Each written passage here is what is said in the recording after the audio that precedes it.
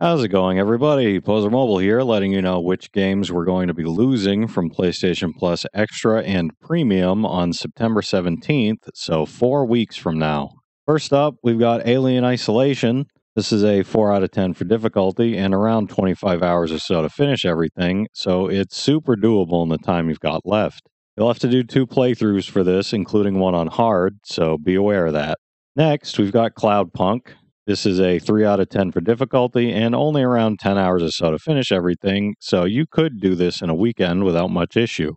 Next, we've got Dragon Ball Xenoverse 2. This is a 4 out of 10 for difficulty and around 60 hours or so to finish everything. And be aware there are some online trophies, so you might want to grab a boosting partner for this one.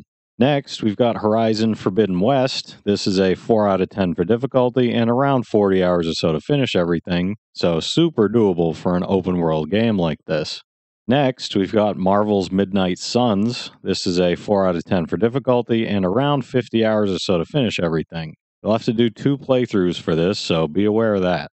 Next, we've got Nier Replicant. This is a 4 out of 10 for difficulty and around 50 hours or so to finish everything. You'll have to do 4 playthroughs for this, so be aware of that. But you can play on whatever difficulty you want, so that helps.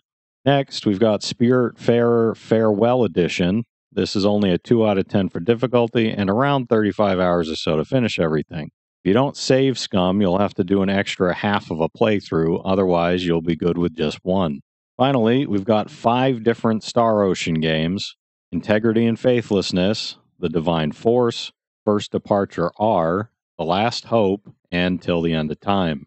These range from a 4 to a 6 out of 10 for difficulty. The Divine Force and First Departure R are pretty doable at 60 and 50 hours or so to finish everything respectively, while Integrity and Faithlessness and Till the End of Time are around 100 hours or so to finish everything, and The Last Hope is a whopping 500 hours or so to finish everything. So if you didn't get started on that already, you're probably not getting that one done.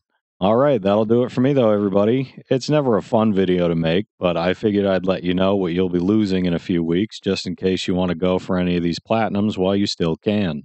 If you enjoyed the video, it would be awesome if you could leave a like, comment down below which of these games you're most bummed about losing, and subscribe to the channel for more PlayStation Plus news and trophy hunting content.